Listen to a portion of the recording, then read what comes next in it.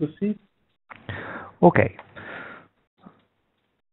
I will do a quick introduction using the slides from the latest FOSS4G, just to give you some quick hints on what we are going to talk in this couple of hours. The main topic, obviously, is MapStore 2, our WebJS product.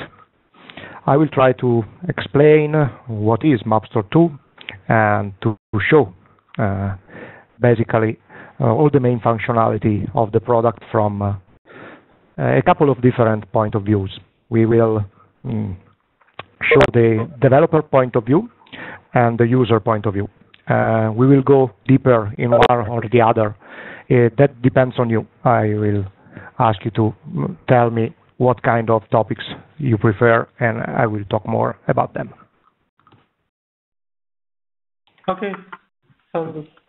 First of all, from what I remember, you are also developers, so also the developers part should be of some interest for you, right? Yes, right. And in this room, we have some more developers as well. Okay, so I will try to cover both the topics in this couple of hours. The idea is to have the first hour where I talk, and obviously you can stop me at any time if you have a question to ask. And then probably the second hour dedicated to question and answers in general. So let's start quickly. First of all, what is MapStore 2? As I said, it's not a single thing, so I will try to show you all the different things that MapStore 2 is. Obviously, it's a software, and since we are in the web era, there is a website where you can learn everything about MapStore 2. This is the link that you can follow. This is not a static website, it is the product itself. So from there, you can see the product working with some sample data set. Okay, so what it is? The first point of view that we will try to explain is the framework point of view. So MapStore 2 is basically a framework that you can use to develop different kind of applications. When you think of MapStore 2 as a framework, you can think of using it in a Lego-like way. So you have small bricks that you can compose in many different ways to get many different final products. So with the framework, you can build several products. As I said, these are just some screenshots of products that have been built using MapStore 2. I will try to show some of them working in a short amount of time. These are just screenshots, but are there to make you imagine how many different things you can do with MapStore 2. Other applications that can be also very different one from the other ones, and so on. So since it's a framework, obviously it's also for developers, because if you want to use a framework, you have to have some basic knowledge of the way the framework works, and also the technologies that are behind it. Here is a quick list of all the technologies that are used inside the MapStore 2. And obviously, you have a couple of options if you want to develop an application with MapStore 2. The first one is to learn the basic knowledge about these technologies and the framework itself to use it to develop your own application, or ask some external person or company to develop the application for you. But since you are developers, probably you are interested in learning a little bit how the framework works to build some small application or bigger one. It depends on the amount of effort you want to spend learning the framework itself. But it's not only a framework, it is also a product by itself. So if you are not a developer and you don't want to learn the way the framework works, you can also use it as a standalone product. I thought that the IKEA idea probably is good to show how to use it. Basically, you go to a sort of store, get the MapStore 2 product, mount it a little bit, customize it a little bit, and then you have the final product without writing a single line of code. Only some screws and something to mount, and that's it. This is the second point of view that we will show for using MapStore 2. And these are some screenshots of the default product. Obviously, since it's a framework, the framework has been used to build the product. So our product is just one of the applications you can build with MapStore 2 used as a framework, but it's probably a set of most of the functionalities that are available in the framework itself. So if you need something that is not really too much customized, that just needs the functionality that are available out of the box of the framework, the product is probably enough for you. You just need to customize it a little bit. We will see that there are several ways to customize it. And you can go. Okay, as I said, it's a product, but it's not that you don't have to use it exactly the way it comes out of the box.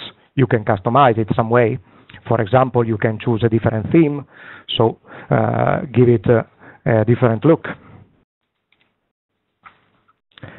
And as I said, if you are not a developer and you want to use the product, to customize it, you just need to edit some configuration, maybe some basic CSS if you want to customize the look and feel. Using the documentation, or we need to improve a little bit the documentation, but we are working on it. You can do this quite easily.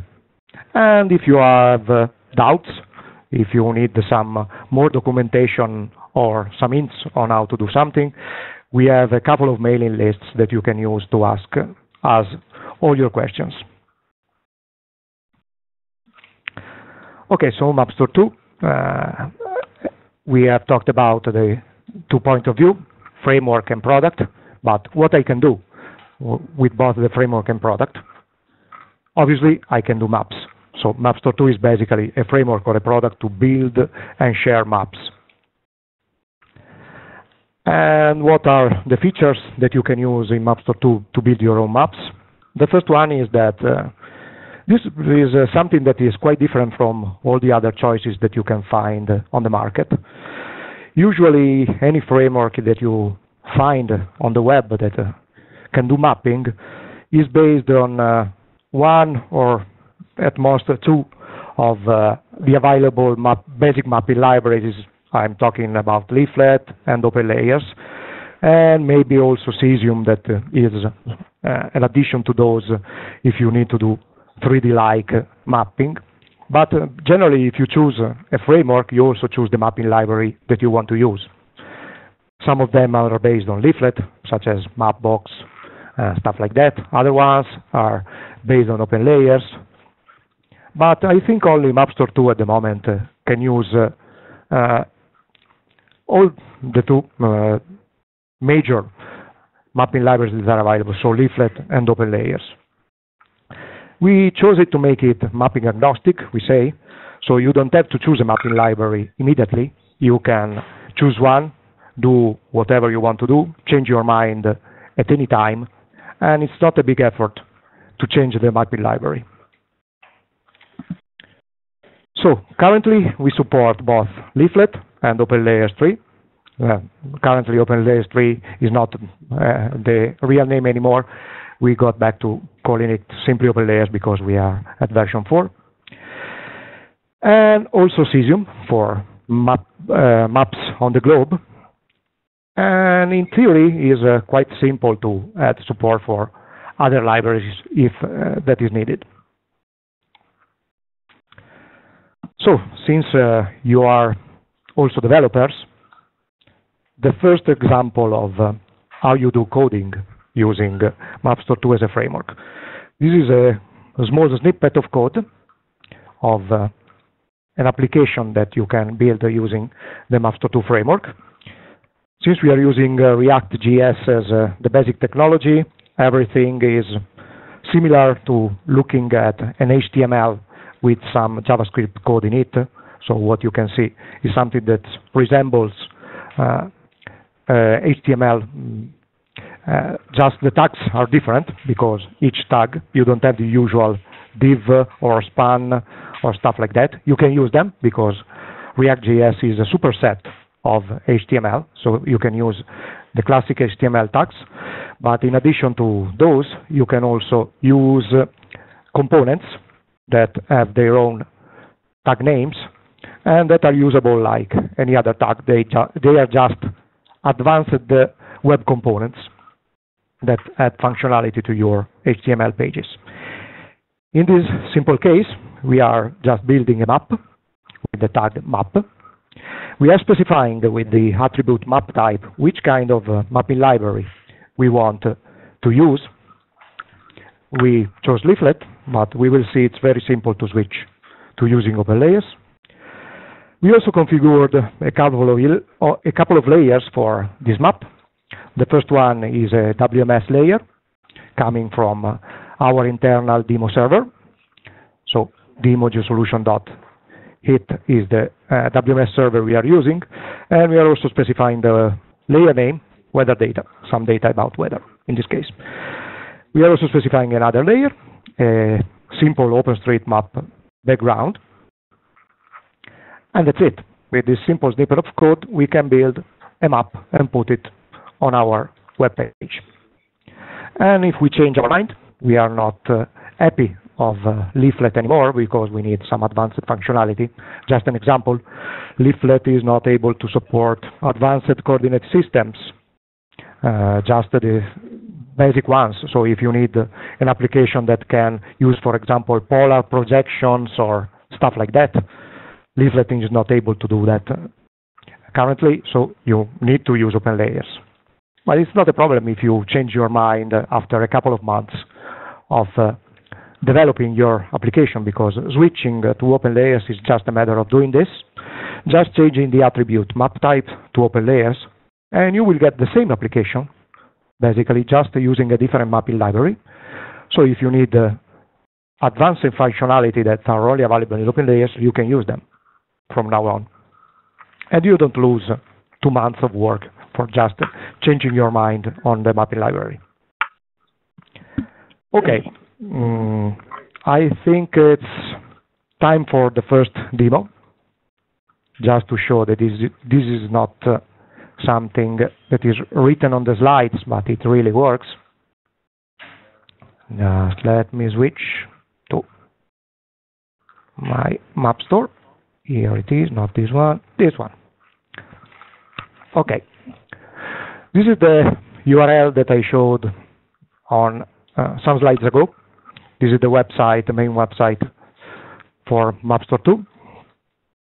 This is basically a sort of market or shop where you can configure your maps, share with people, and build your own list of maps to be shared. From there, you can go directly to the map viewer product that I'm talking about. For example, I can open this map, and you can see the product. This is the standard product, so it's not customized, but this is already usable with many functionalities. I will do a quick tour about them in some minutes. But for now, I just wanted to show a quick example of the ability to switch the mapping libraries in amount of seconds, as I said. In addition to the maps that are configured, on the bottom of the home page, you also find some examples of how you can use the application, the framework MapStore 2 instead of the final product. So there are some examples here. I'm going to show you one that is, it's called the plugins example, but I usually call it in a different way. This is our playground.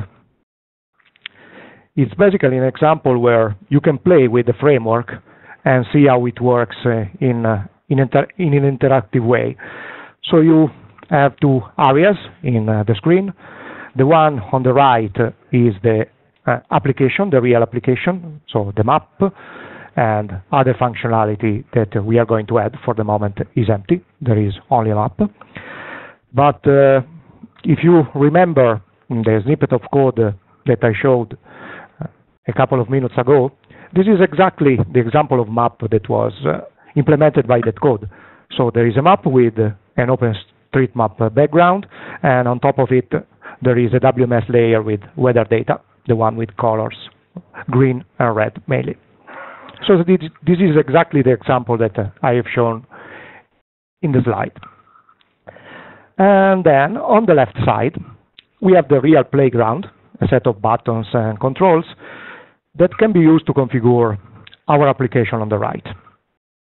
The first one is exactly the one that allows you to choose the mapping library that you want to use. This map is currently using Leaflet. I can choose from the combo another option. I don't know if you can see it through WebEx, but the map has been basically redrawn. Please note that the application has not been refreshed, so we didn't reload all the code and the web page.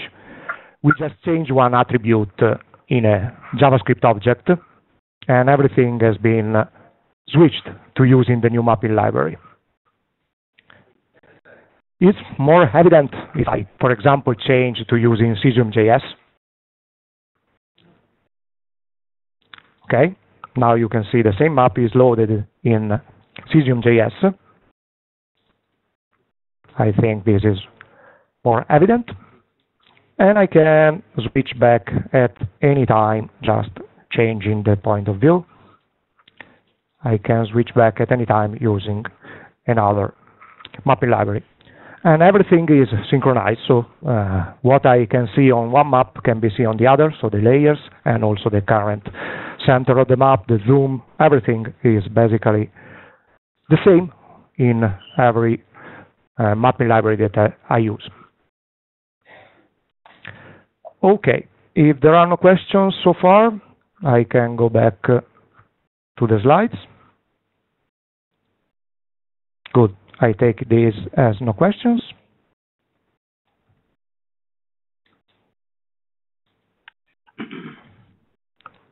So as I said, probably I didn't say, but I can say it now, MapStore 2 is also a pluggable system, so the framework can basically be used. I showed a Lego-like slide where you can see the bricks. In MapStore 2, a brick is called a plugin, which is more an IT word than a brick. Plugins are basically simple pieces of code that you can add to your application. It's very simple. You just need to edit a JSON configuration file to add a new plugin to your application. And when you add a new plugin, it will immediately work. You don't need to do anything.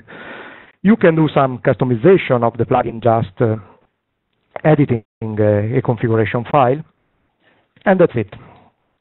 This is the key way of using the application. You choose the plugins that you want in your application, you configure them a little bit using a JSON configuration file and probably some CSS if you want to also change the look and feel a little bit, and then you have your custom product. So what does it mean that this is pluggable? That I can add new plugins. For example, one to show the mouse position when the mouse moves on the page, or another one to choose the current scale of display, or other tools in a right position toolbar. Many more tools you can choose. And I can show this interactively. Let me go back where it is.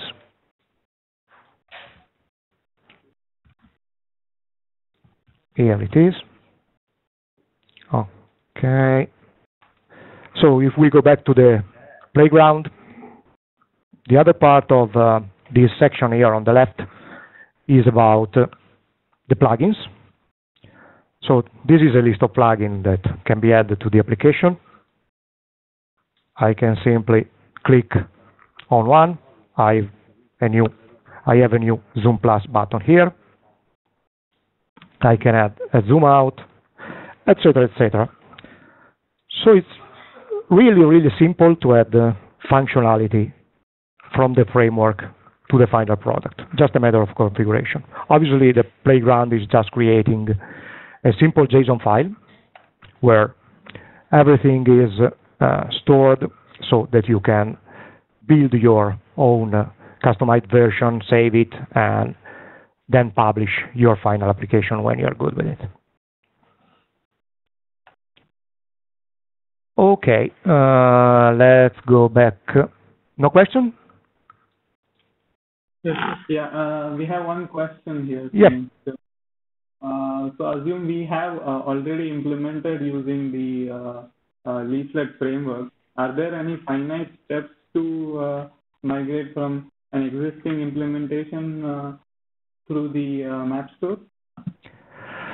Well, this is the, let's say, the tough part of building the MapStore 2 framework is building the bridge between React.js and the framework. So if you have some custom components and controls that are for leaflet, it depends, the effort of work to migrating them to MapStore 2, it depends if you want to support those kind of functionality only on leaflet, like the controls that you already have, or also add the ability to use them from other mapping libraries.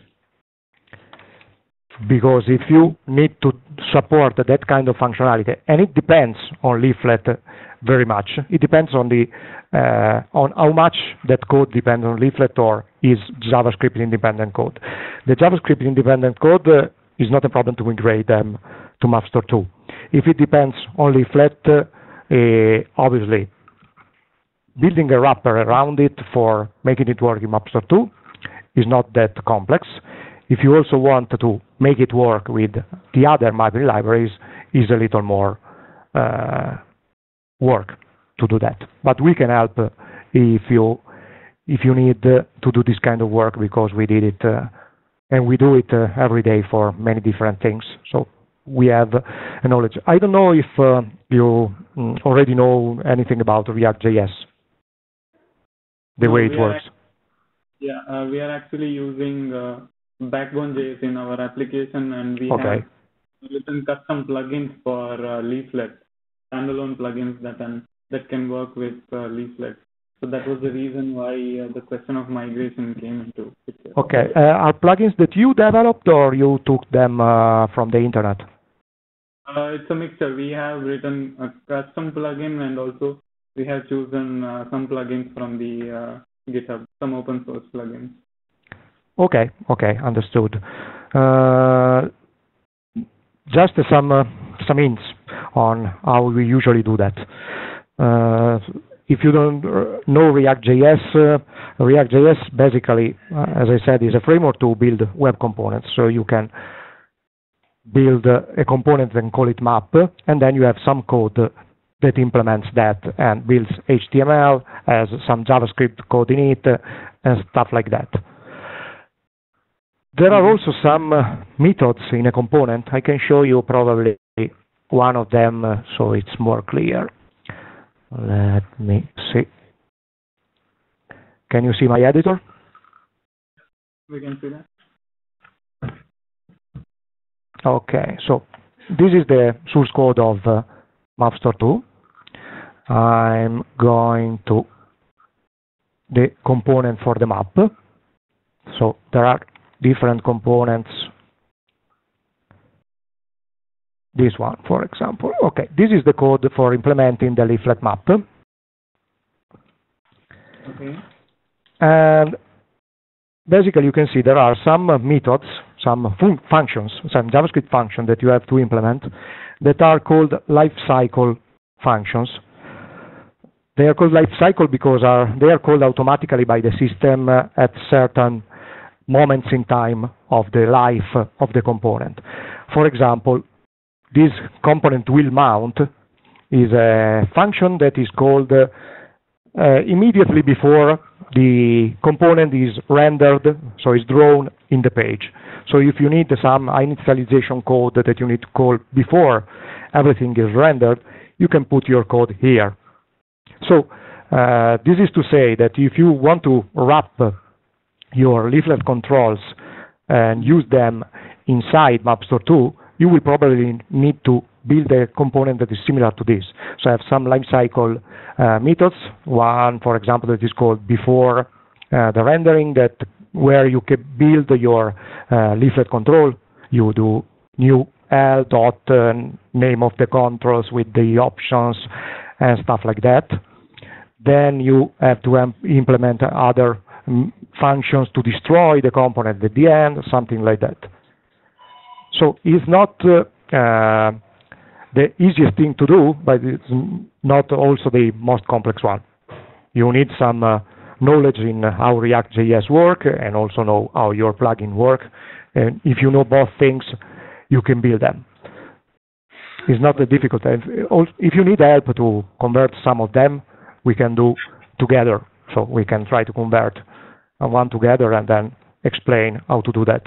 And you can decide if you want us to work on the conversion or you can do it yourself when you have the knowledge. Okay, and another question is around the framework. So just now you mentioned how we can configure it using React. Is there any possibility of some similar configuration if we do not want to use React? Maybe we want to use Backbone or Angular or any other JS framework. Okay, that's possible because React.js is basically a technology that does not cover everything, so it's just a matter of UI. As you have seen, we are building components that you can use in something that is similar to HTML. For example, in AngularJS, you have something similar. They are called directives, right, where you can build your components. And there are also libraries that allow to bridge AngularJS directives to using React.js components. So it's surely possible. And in this case, you will probably don't want to use all the MapStore 2 framework functionality. But if you need to integrate in an application that is using different technologies, you will probably need to integrate parts of it, for example, the map and some basic controls. And you can obviously do it because MapStore 2 has many advanced functionality, but can also be used as simple components integrated in application done in different ways. Okay. And also from the backend point of view, you are not bound to any backend, so you can use any kind of web service that you want. What I wanted to say in addition to that, I had another thing in mind, but it got lost. Okay, let's move. Other question about this kind of topic? Not as of now. You can continue. Okay, that's good. Yes, sorry. I remember what I wanted to say. There is another way of using MapStore 2 if you don't want to build a React.js application. We also have a simple JavaScript API. So the way you use, for example, Google Maps, where you include an external JavaScript, and then you have a basic JavaScript object with function that you can call to include a MapStore 2 application into your page without having to bother about React.js and stuff like that.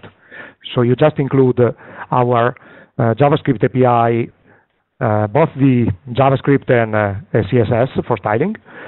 And then you can build your own application around that. It's very simple. I can show you how this is done. Another example that you find here is the API example.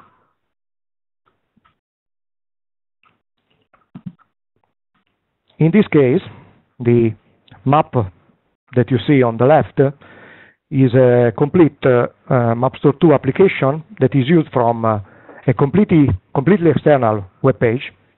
So it's not a MapStore 2 application itself, it's a simple web page that includes the JavaScript, the API JavaScript from MapStore 2. And just with this snippet of code, as you can see here, probably I will zoom it a little bit.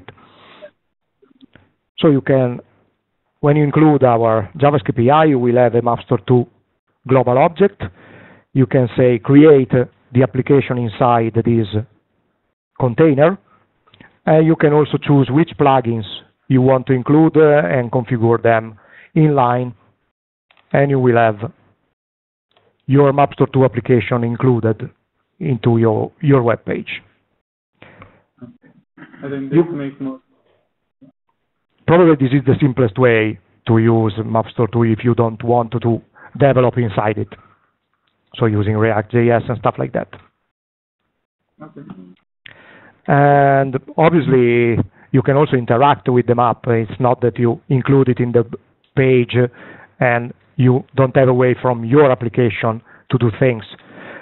Here, for example, we have a button that sends an event to the MapStore 2 application, for example, to zoom to a different bounding box, or also to turn layers on and off. So you can basically communicate with the API back and forth. You can send events, they are called, to the MapStore 2 application to make it do something. And you can also listen for events from the MapStore 2 application to see what is happening and react to events that MapStore 2 is running. Okay, we are good with this? Yeah, okay. Let's go back to the demo. Sorry, we were talking about customization. So customization is about, for example, changing the look and feel. Here you can see that we have buttons that are different from the standard ones. This can be done using CSS, but in the latest version we have built a complete theme system where you can use less. I don't know if you know the language less. It's similar to SAS. They are high-level languages to configure CSS. Yeah. Okay. So using less, you can basically build your own theme or customize the base one if you just need to change small things. And you can also build very different applications. These ones, I don't know if you believe it or not, is done using the same framework, the same components of the ones that we have seen previously. I will show it running in some minutes. And other ones, let me just go back to the example.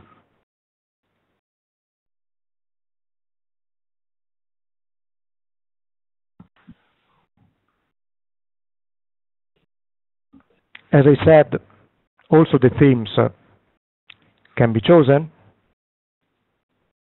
So if I switch to another theme, you can see everything changes in the page, all the colors and fonts and stuff like that. And it's very simple to build your own theme because usually what you want to do is just to change some colors, add some logos, and stuff like that. And you can build your own less on top of the existing one. You don't need to build a complete new CSS from scratch. You just add your overrides, let's say, to the standard values, and then the new theme is compiled and used for your application. Okay, I can show you this in practice. Let me see if it works. In the playground, you also have some ways to interact with the system very, very deeply. For example, you can edit the theme in real time. This is a LS file. It's very simple. You define some variables with the colors and stuff like that, and they are used in many places to create your final theme. Let me see where is. I wanted to change. Probably this one. It's a little bit that I don't use it. Maybe it's this one. Let me try.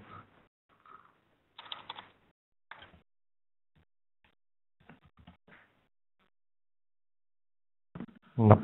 Yes.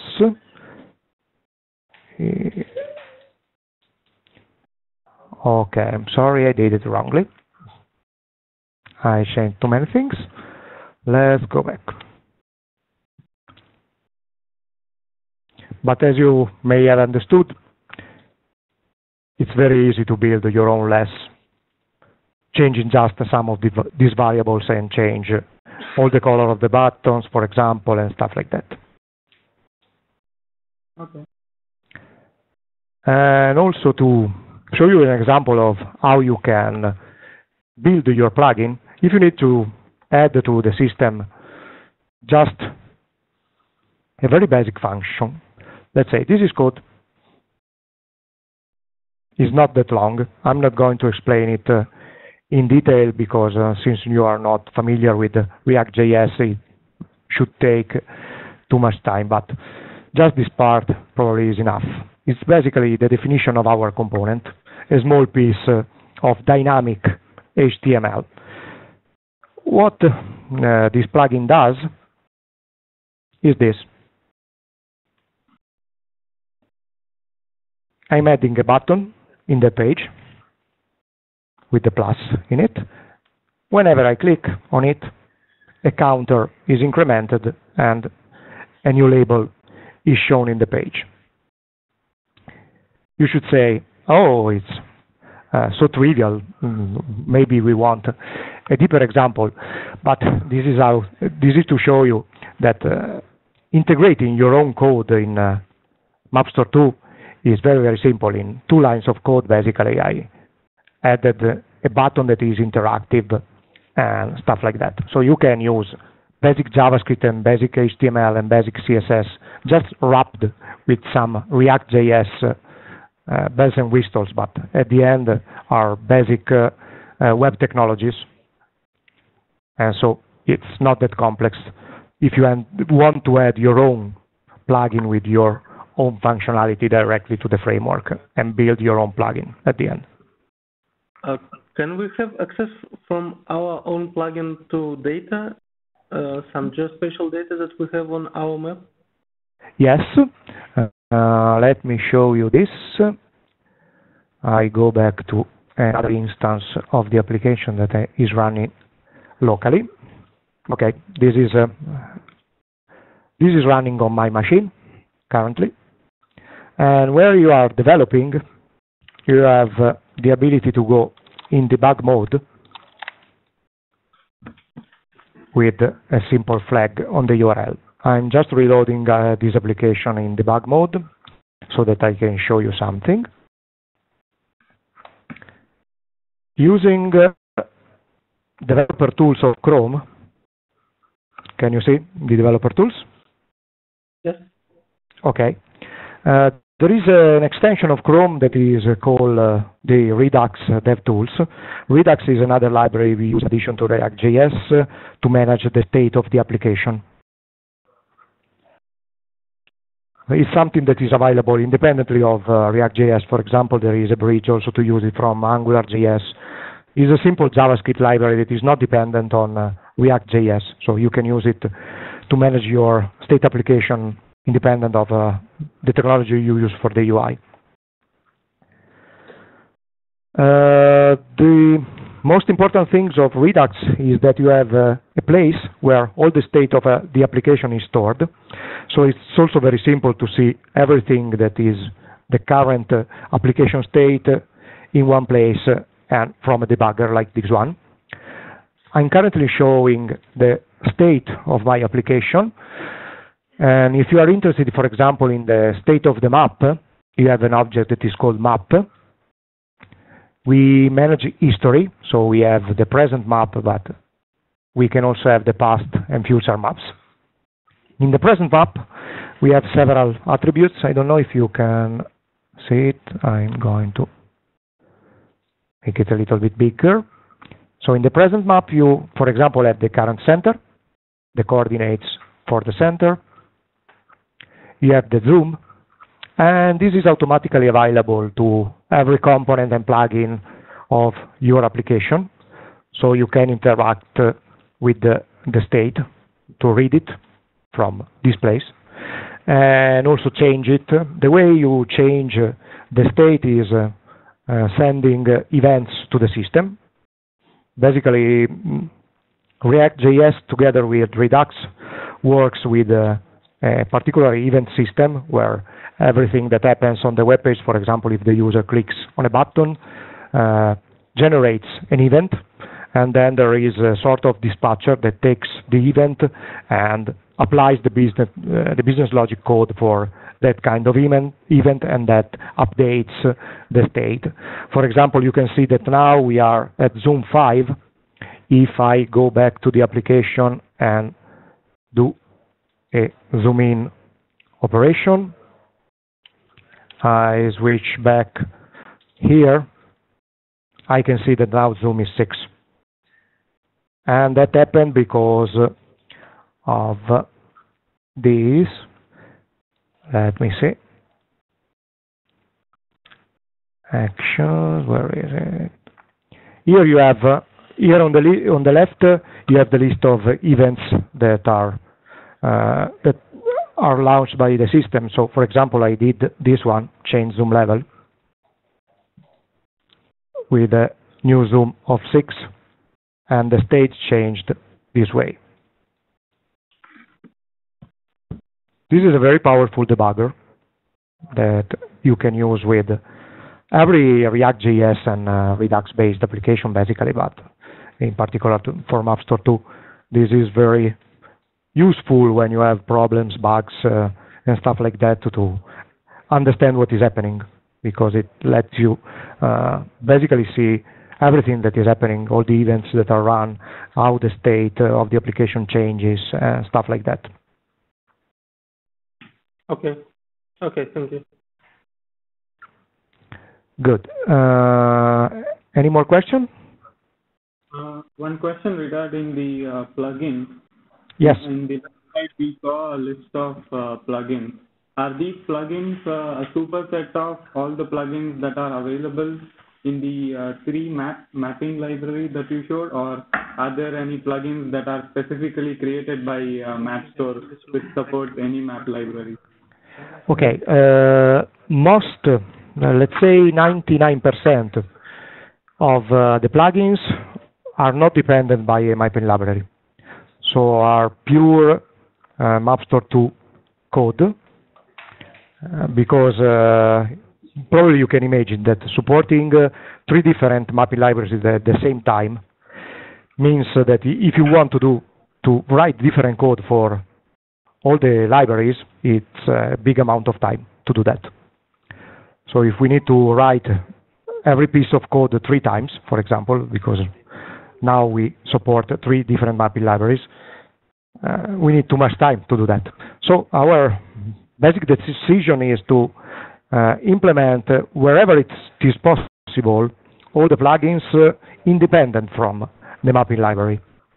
I can go back to the source code. If you have a look, you can have a look on GitHub on the repository of MapStore 2 if you are curious. But basically, all the code that depends from the mapping libraries are inside this folder. Components map. Everything that depends from a mapping library is here. So we have an implementation for Leaflet, OpenLayers, and Cesium. Everything else that is out of this folder is just JavaScript code. For example, let's do something in practice. The plugins for Zoom Plus and Zoom Minus are not the controls for Leaflet or controls for OpenLayers, are just simple buttons. simple buttons. In our case, we use the Bootstrap library to create buttons, but obviously you can create buttons where in every way you want. So the MapStore 2 code, what the MapStore 2 code does is to create a UI that does not depend usually on the mapping library. For example, a button. You don't need a leaflet control to do a button for zooming. You can just do a div with some styling. And when you click on it, there is an event, the event that I showed previously, the change zoom level, that changes the state of the application. So the zoom in the map object becomes 6. And then only the final bridge from MapStore 2 to the mapping library, so the map.jsx component in this case, can basically subscribes to the event, is a listener subscribe method. So whenever something changes in the state of the application, the components can be notified of it. So when the zoom changes, the map component is notified of it, and it changes the mapping library zoom. And everything works like that.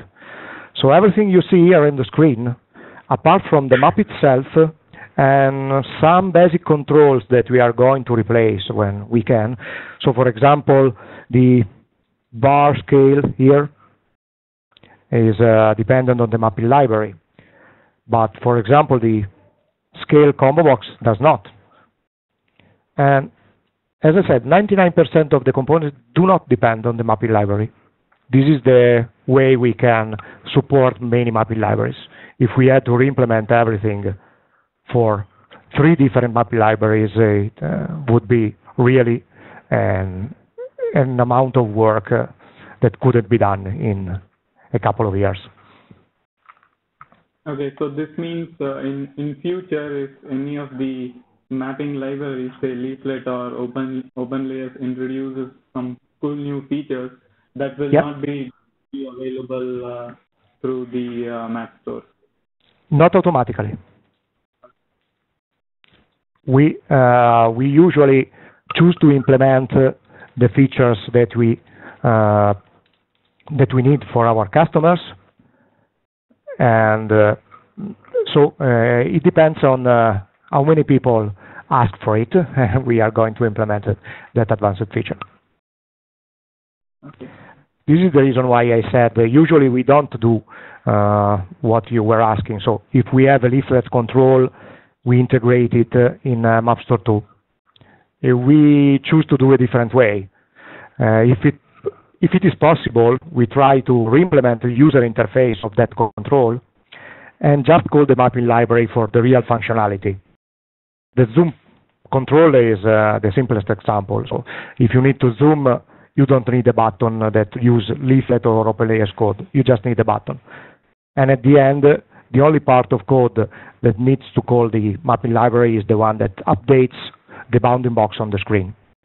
So you only write that piece of code, the one that updates the mapping library bbox extent.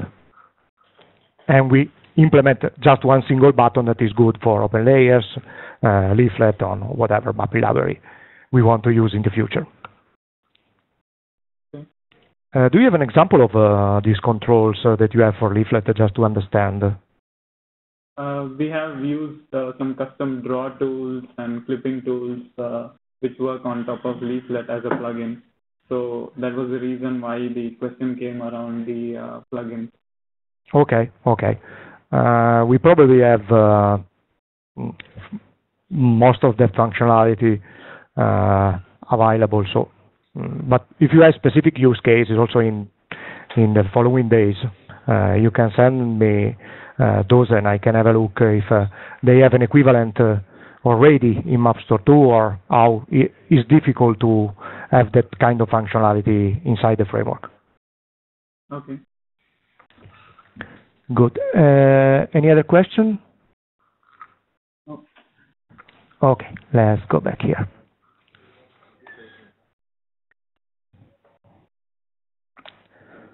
So we were talking about customization. Obviously, every web application nowadays is responsive, so it can work on different kind of devices.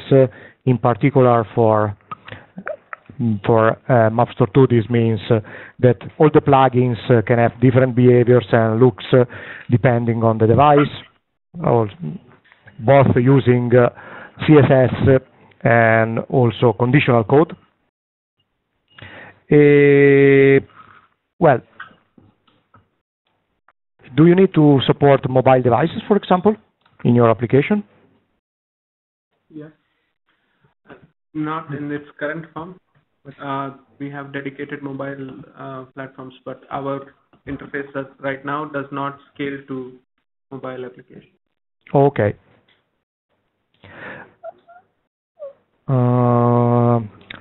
Do you want to have a 5-minute break, probably, or some more? Sorry if I jump in. Do you? So, the smallest viewport that we support right now is a tablet.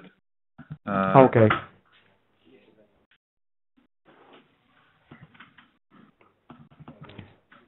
I was saying if you want to have a quick break before moving on. Okay, that's all. Since I think the first hour is gone, maybe it's time. 5 minutes more. 5 minutes. Okay, 5 minutes.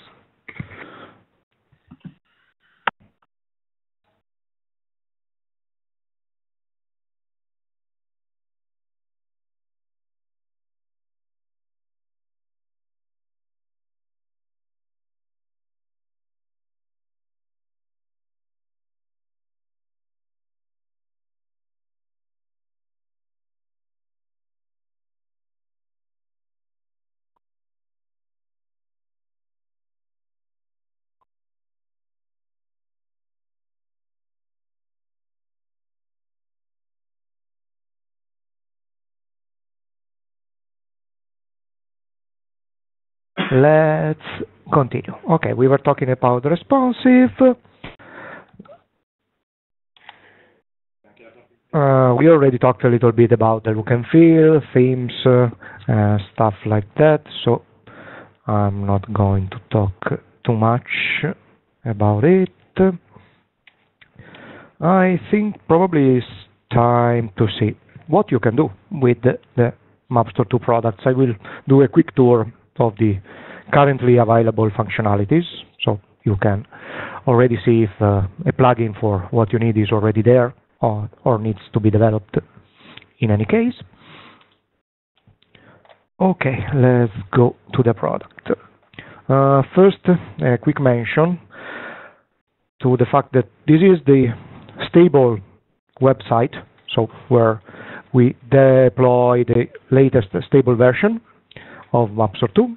So it's not the latest and newest version. It's in this case, I think it's about 1 month or more old. But we also have websites where more updated versions are published basically every day, more times a day, because we have a continuous deployment procedure in place. We basically do a deploy of every commit that comes to the master branch of GitHub on a specific website that is the same prefixed with the dev.prefix. If you go here, you get the very latest version. It's been published probably some hours ago with our latest commit. Every time we merge a new pull request, a Jenkins job on our build machines runs all the test cases, all the compiling stuff, builds the documentation and stuff like that, and then publish the new application on the developer website. So this is the same application, just with more functionalities. This is the reason why I will use this for showing you what you can do. Okay, let's start from the WebGIS map viewer. We'll go back to the home page later. Here you have several parts of the screen where you have different functionalities. I will try to show all of them quickly. Obviously, in the center there is the map. We are building a map framework, so the main topic is having a map on the screen that takes most of the space. And all the rest is used to work with the map itself. So, for example, we have here on the right bottom part a set of buttons in what we call the toolbar. These are navigation buttons mainly. So you have the ability to do zooming, to go to the maximum extents, and stuff like that. All the classic navigation controls that you have in any mapping application. We also have a 3D mode, so you can switch automatically to using the Cesium version of our application. As you can see, we also have some tutorials.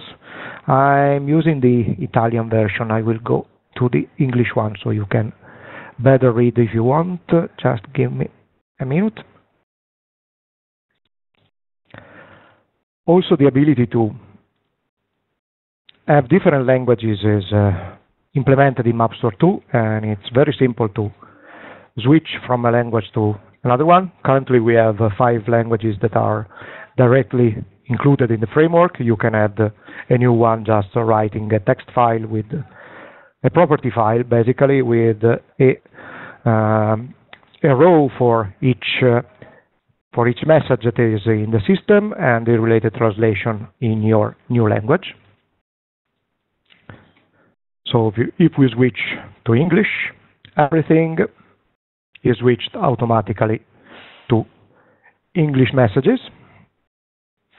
Here is our tutorial that is called in some situation. For example, when you switch to 3D, you have some instruction on how to work with the 3D mode, but we also have a tutorial on the classic 2D map, and this is configurable. So if you want to add new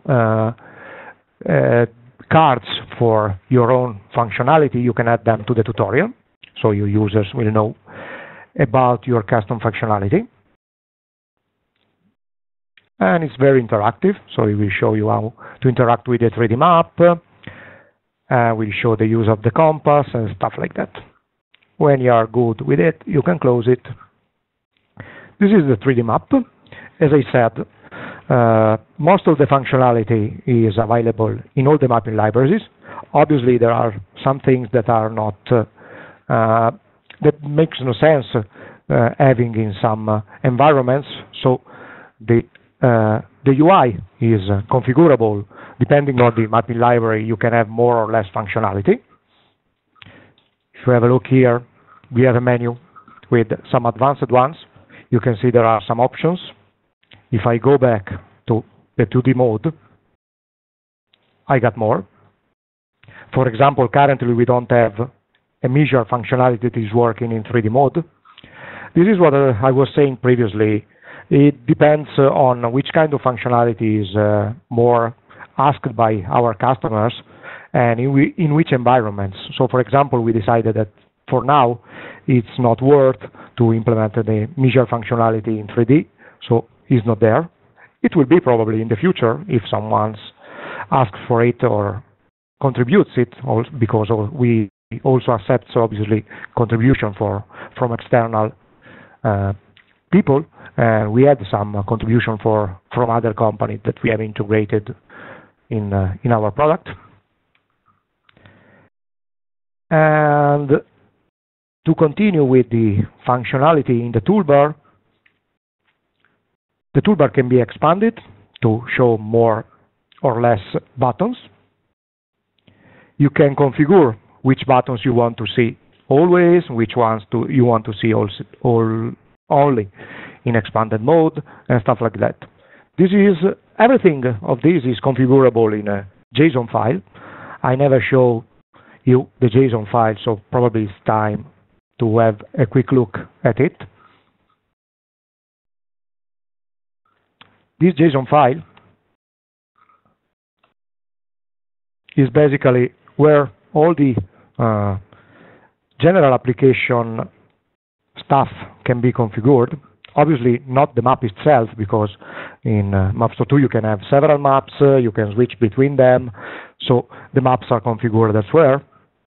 But all the configuration that is common to all the maps and all the overall application can be configured here. I will show you only some of these. I won't go into detail for all of them. For example, the plugins that you want to use in your application are configured here, and you can choose which plugin are available, for example, in mobile mode, and a different set of one in desktop mode. So one of the way you can customize your UI for mobile devices and your PC is to build a different set of plugins or plugin configuration for the two modalities. To configure a plugin, you just specify a JSON object, like this one, the name of the plugin, in this example map, and some options to configure it. Let me see one simple one. Okay, this is what I was talking about. For example, the locate button, it's the one that you can use to move the map to your current location if your PC is enabled to give your coordinates to the browser. This is useful, for example, on mobile, where you want to go to your actual position. And this is the way you decide, for example, if the button is always visible in the toolbar or only when it is expanded, and stuff like that. So everything is configurable in this JSON file. All your UI, so the plugins that you want to include, and their custom configuration. Let's go back to the application itself. Another important function is the ability to query the map. So if I enable this tool, I can then click on the map and have some information on the objects that are under the mouse position. I can also be informed about the coordinates and also use a reverse geocoder to have an address. I can choose to query my map using a different format. Here in the settings panel, I already used it to change between several languages. I also have the ability to choose which format I want to use for querying the map. By default, we have a text format that is usually supported by all the WMS servers available in the world, so this is the reason why we chose text by default. But you can also ask for HTML. The same results are shown in an HTML format. Or in JSON. If you ask for JSON, we have a template for showing all the properties in the JSON file, but the template is configurable, so you can also, in the front end, I mean, you can configure different templates, also feature by feature if you want. So for every feature, you can have a different template, or you can configure a generic template that overrides the default one for all the JSON features. It's up to you.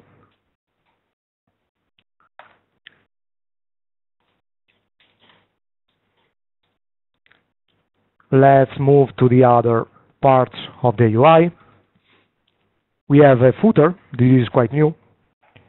In this footer, you have basically the scale functionality, like the scale bar, and you also have the possibility to see the mouse coordinates in different coordinate systems.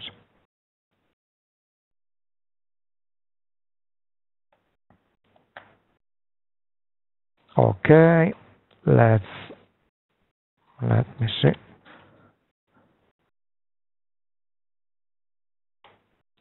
This button here on the top is the locate button.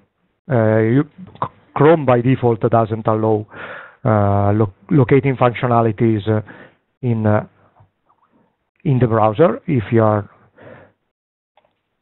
you didn't enable it on purpose. So it's not enabled in this case, but for Firefox usually this is enabled, or on mobile it's available.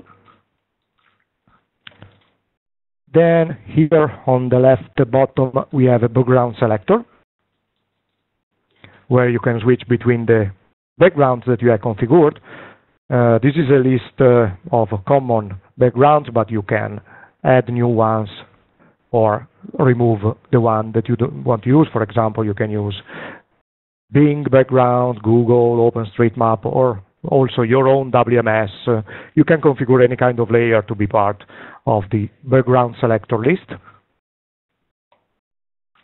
And this is another example where we have a different behavior between the desktop and the mobile. I will show you the mobile version of the same application. Just a moment.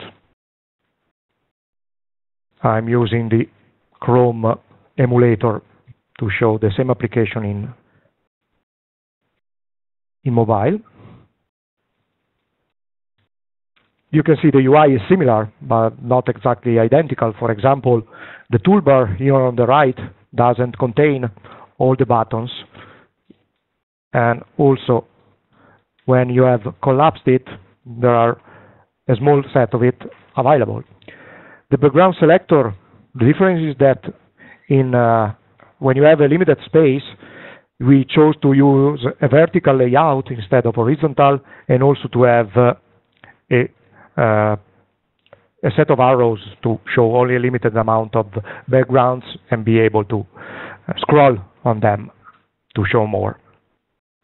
So you can really build something that is very responsive using plugin and plugin configuration and differentiating them between mobile and desktop. These modes, mobile and desktop, are just names. You can build your own modes and bind them to different configurations. So it's just up to you how many configurations you want for your application and how to use them. By default, you get 2 different modes for desktop and mobile, but you can add new ones. Would it be possible to wrap this then into so that you download from App Store? Sorry, I didn't get you. It would be possible to rope this mobile app that we see now. So it's just web app, right? Or reactive app, I think it's called. So you mean in a native mobile? Mm-hmm. Yes. Okay. Well, this is a web application at the moment. There are technologies to build real native application like React Native, for example, that is very similar to React.js, that is for the web, but allows to build applications that are really native, so they work on most of the mobile platform, iOS, Android, Microsoft, and stuff like that. As I said, React Native is similar to React.js, but it's not exactly the same. So if you want a real native application, you have to build another different framework. You can probably use part of the code, not all. I'm not sure about the percentage of code that can be reused. For sure, all the business logic that is not dependent on the browser itself. And for example, you cannot use the mapping libraries because Leaflet and Open Layers just work on the browser. They don't work on a native environment. So I think one of the most important parts of this kind of framework, so the mapping libraries, needs to be rewritten. We can build a wrapper around a mobile solution for mapping, but it's not available at the moment. Okay, got it. Thank you. Okay, let's go back to the desktop version. Just let me reload.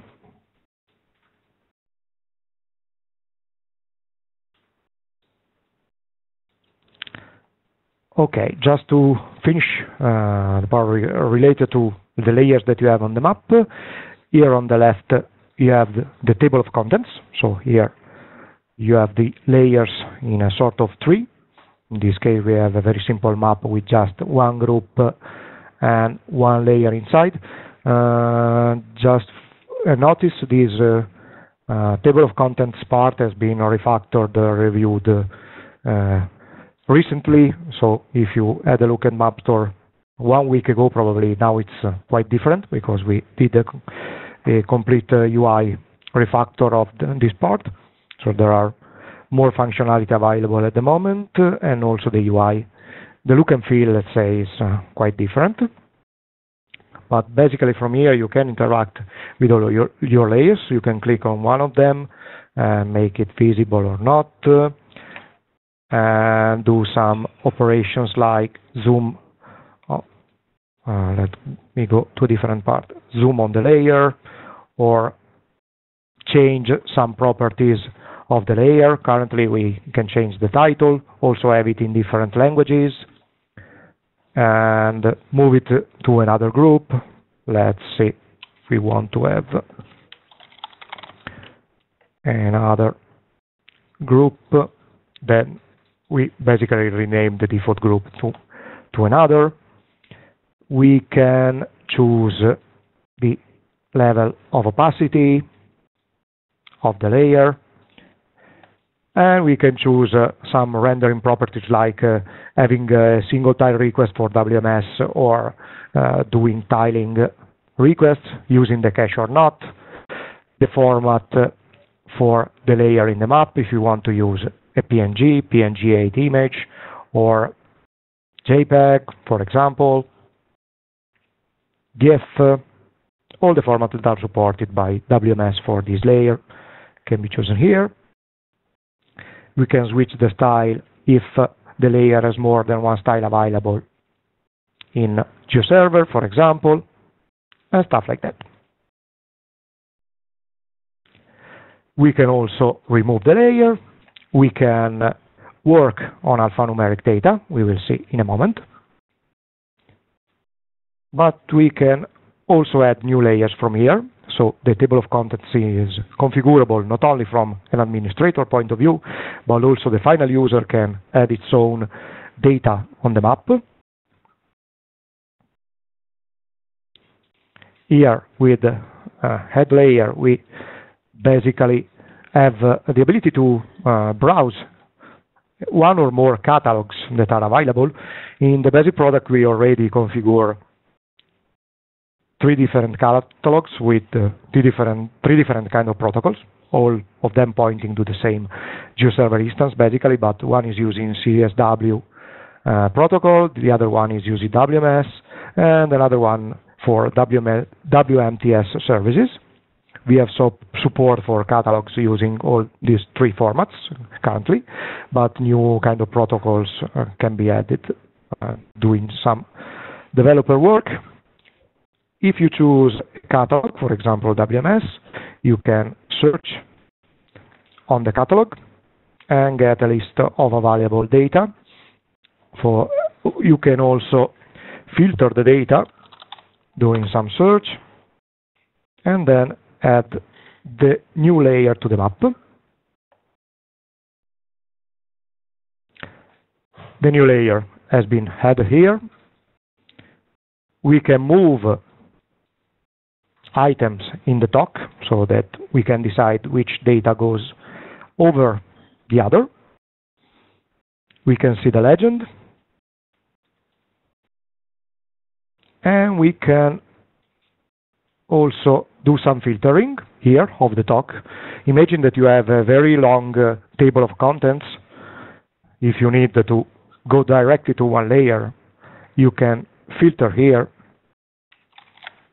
and just show the ones that are matching the current filter. And in addition to that, as I said, we can also work with the alphanumerical data. So MapStore 2 is not only about mapping, but we can use all the OGC protocols to work with spatial data. Also WFS is supported. If we switch to alphanumeric mode, we have a grid here on the bottom of the page with data from the selected layer. We can go back and forth in the data through pagination. We can select data and see them highlighted here on the map. We can zoom to a particular record. We can also filter data doing some matching on a particular attribute.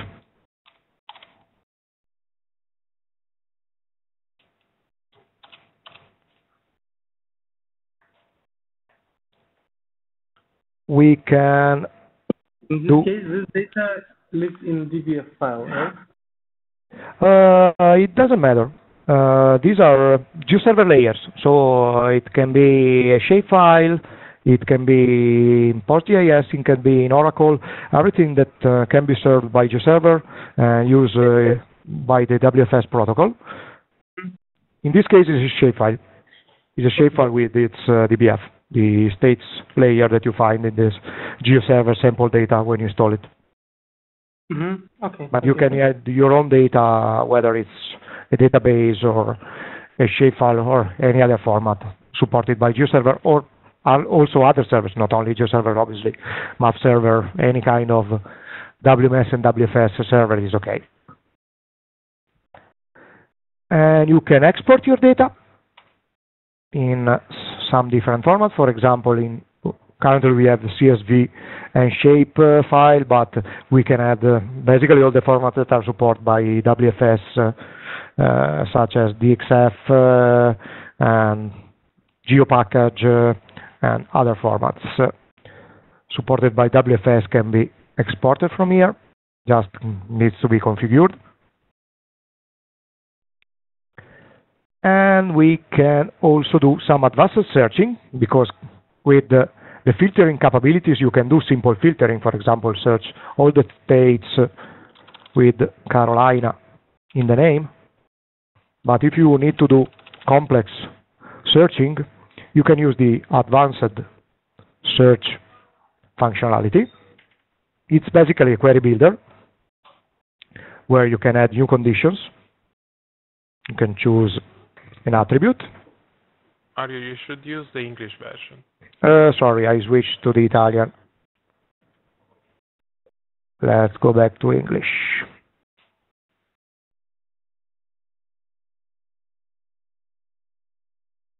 Okay, here we are. As you see, switching from a language to another doesn't reload all the application. Most of the state was maintained, so it was very quick to go back to our search.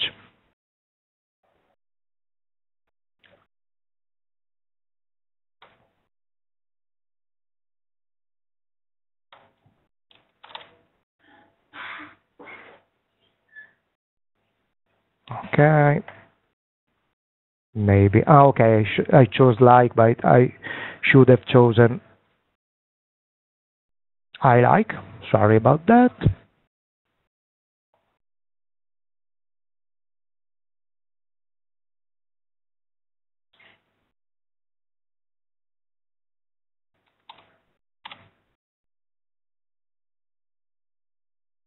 Okay. Obviously, this was a very simple search, but you can do a more complex one. For example, you can add a spatial filter. Can we then save searches? Sorry? Or, can we somehow save filter searches? Currently, this is not possible, but it's a nice thing. Probably we can add it in a later version, the ability to save searches. Okay. Okay, you can, for example, do a... Oh, sorry. Go on. Yeah, additional question here. If we are speaking about attribute filter, right? And if you click filter search, that means it will show only table, right? So with mapped with corresponding results, but on the map there is still the whole state.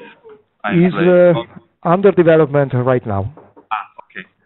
We have a developer that is working on it today, the ability to filter the data on the map accordingly to the filter you had on the table. So you are very on the thing. Probably tomorrow or early next week it will be available. And additional question, maybe yep. a little bit late, but still here, regarding release management. So yes. as I understand, after every release we have to upgrade our library also, right? And if it is UI application, it is developed like NPM package or maybe any other packages that we can reuse? Well, for now, we didn't publish the MapStore 2 framework as an NPM package. This is something we are probably going to do in the future. What you can use if you go for the API version is to use our online API or publish it on your own server. But there is no NPM package. For now, we ask you to download the source code and let's say integrate it in your build procedure. Okay. Can you show QGIS web client, Mauro? Yes. It's a downstream product. Just a moment.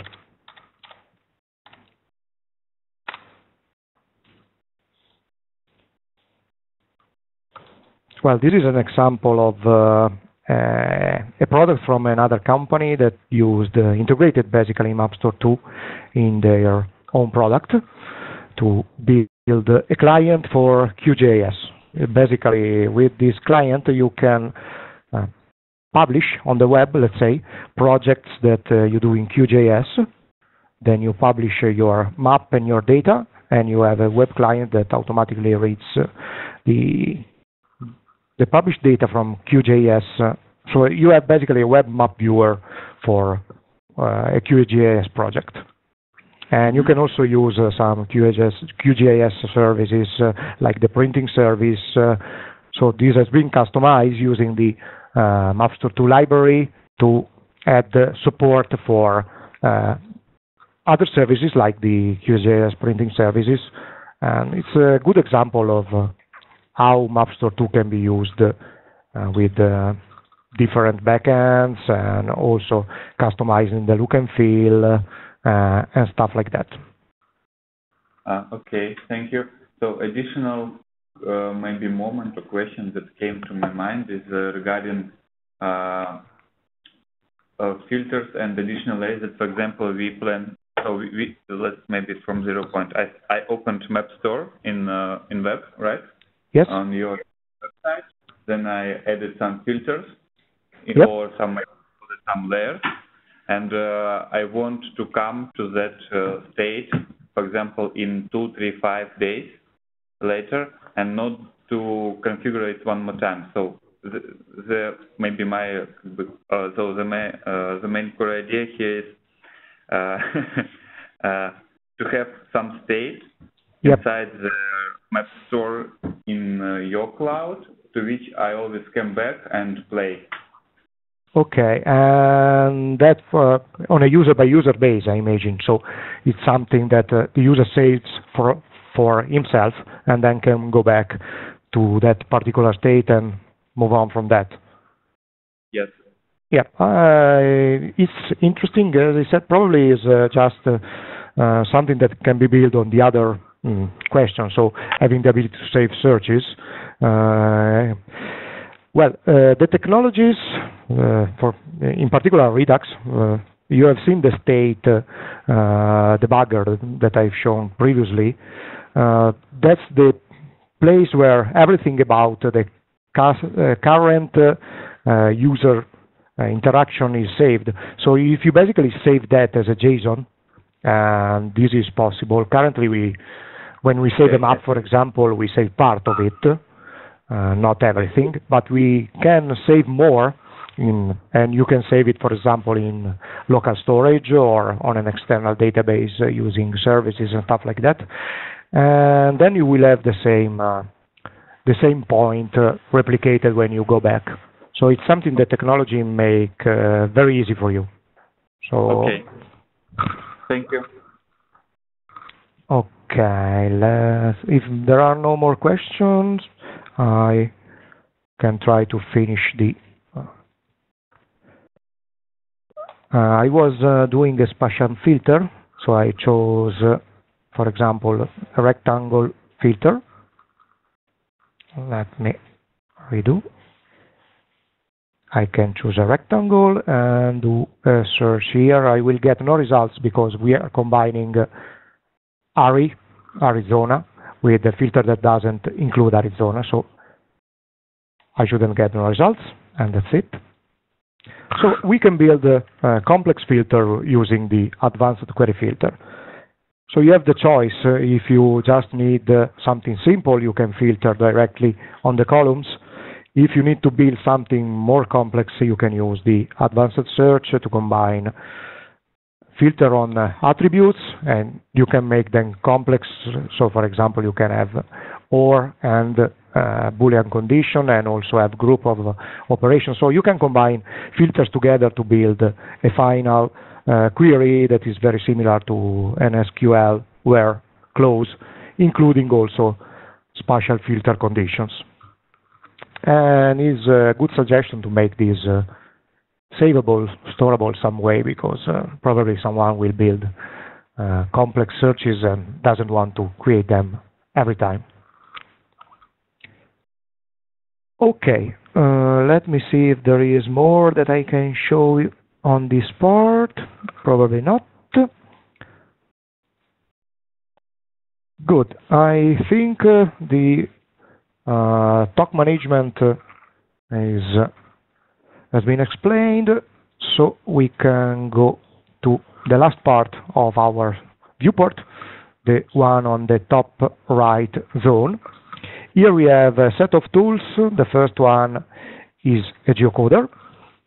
So I can write here, for example, Massa Rosa, that is the place where we are located. And I will get a list of results. This is using the OpenStreetMap geocoder, but it's configurable to use also other services, not only one. You can configure more than one service, and for example, if you have your own database of addresses, that can be used in addition to the OpenStreetMap one or in substitution of it. Obviously, we can zoom on it and have the related geometry shown.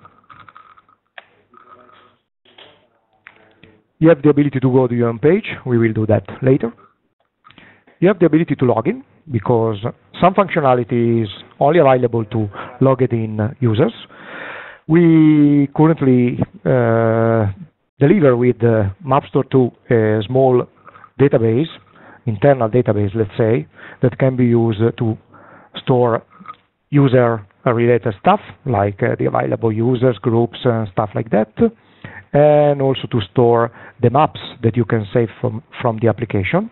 This small database is called GeoStore, and it's in Java technology. This is developed by GeoSolution using Java technology in a set of REST services to interact with it. It's automatically installed together with MapStore 2 if you want, because we chose to basically have MapStore 2 concentrate on the front end, so it's mostly JavaScript code, but there is a small backend so that it is usable out of the box. But it's also easy to replace it with other backends, other storage mechanisms, and so on. For example, recently we made some integration with GeoNode that use a completely different environment, so it's Python-based, has its own set of services, database, storages, and so on. This is because the backend part of MapStore 2 is so small that you can replace it in a very quick way. There are only some quick calls at the beginning of the application to load the configuration data from the internal storage, so the map configuration, users for authentication purposes, and stuff like that. And all the rest is implemented on the client side and can interact basically with any kind of services. Obviously, the OGC services like WMS, WFS, but also other services if you want to build custom applications. Also, you can integrate your own system for authentication. So you don't need to use the internal storage for users and the internal services for authentication. You can use your own and you can integrate it. If you don't have one and you are good with using our own, it's available out of the box. So we can log into the system, and when you are logged in, you get some functionality in addition. The most important one is the ability to save the map, because each map can be saved by users who are allowed to do so. There is a complete permissioning system, so you can create new maps and decide who can view them, change them, save them, stuff like that. I am an administrator now, so I can do basically anything, but it depends on what you are when you log in, if you can save a map created by someone else, for example. So we can log in, for sure we can log out, we can change our password, and we can see some information about our account.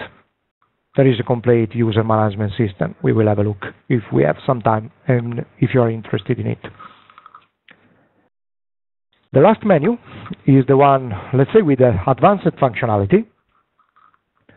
So for now we have seen functionality that is mostly related to navigating the map, seeing some information, doing some handling of the table of contents and stuff like that.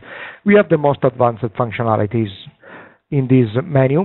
For example, the ability to print, having a preview, choosing the printing format, etc., etc.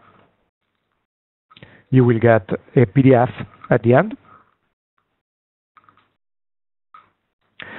For example, in the other product, QWC, the printing service was completely different. We was using the QGIS server printing services, while this one is using the GeoServer printing based on Mapfish.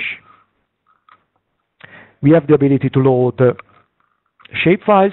Let me see if I have one handy. I can upload a shapefile immediately. I can style it a little bit and then add it to the map. These shapefiles are not stored on a server. These are loaded directly on the front end and can be saved with the map. When you save the map, you can also save shapefile information that you have uploaded. So it's vector data, basically, that is saved directly in the map context and not on a server. You can also query the vector data. This has not information at the moment, but if the data has some information attached on it, you can query it. Let me see what else you can do. You can obviously do some measuring. I won't go too deep in this. You can do distance measuring, area measuring, also bearings or angles. If you have something that you want to see in greater detail, just let me know. I can spend more words on it. The tutorial that we have mentioned before just show some of the tools that are available and how to use them. You can customize it for your own personal application. You can share your maps, because now I'm going to talk a little bit about the main functionality of the standard product. So this product, what can do is, apart from the map viewer functionality that we have seen, is the ability to create maps, configure layers to go on it, then save them and share between the users that have accounts on the system. So it's about creating, building, and sharing maps. You can obviously use it the way you like, but all the functionalities are mainly created to be able to do that. One way you can share your maps is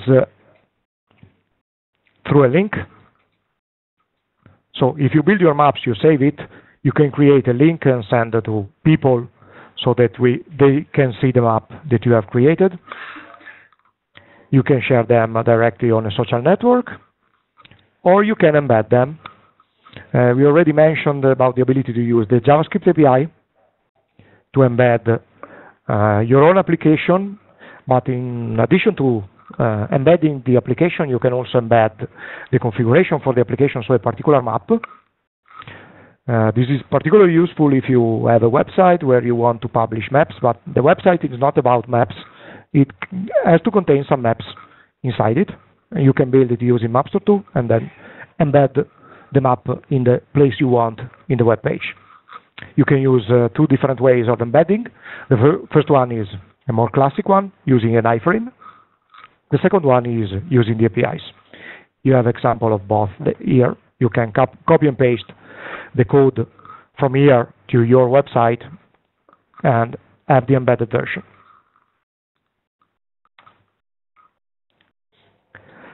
As I said, you can save your map, and you can also have a look at the help. One more thing that I have to say is that we have built recently a documentation website. So all the documentation for MapStore 2 is available from here. Currently is mostly developer documentation. We are going to add also user-related ones. And also for the developer documentation, it's under EV work, so it's now not really complete, but we are building more and more every day. So here you can find some guides on, for example, how the plugins architecture work, how you can build your own plugin, how you can configure them. And you also have a reference for the framework. It's not complete, as I said, but there are sections, for example, for the plugins. Let me see where they are. Maybe here. You have documentation for all the plugins, the ones that are already documented. The other ones will appear one by one, with example of configuration, properties that you can use to configure, and stuff like that.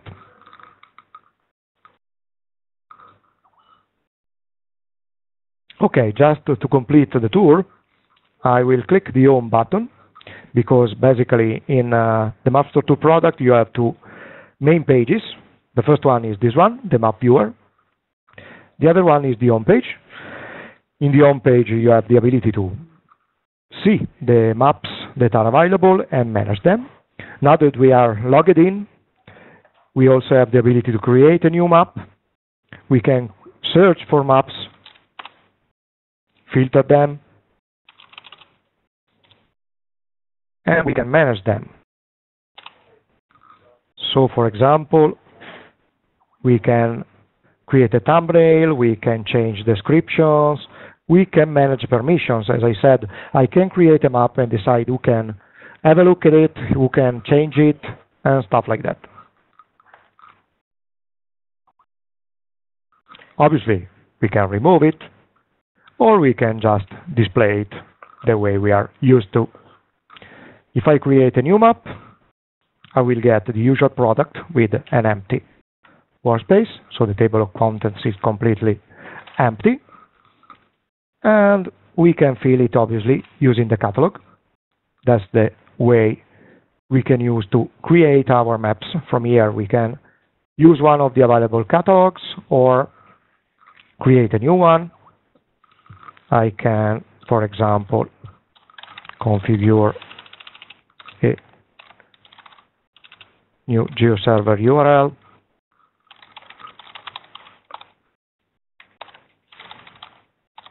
Or any other kind of WMS service. Save it. There is something wrong in my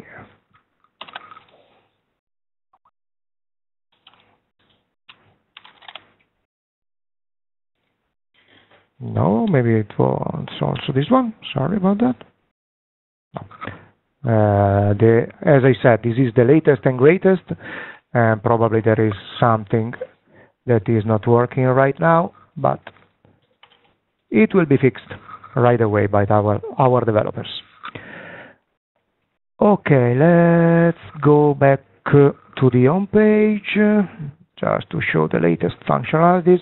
In addition to managing maps, you can also manage users from here. So you have a complete list of available users and groups. You can create new ones and manage the available ones. Obviously, it's up to you if you want to use, if you need to use our internal user system or you want to integrate your one. Let me see if there is anything else I can tell you about this, but maybe it's time for me to stop talking and just leave room for other questions.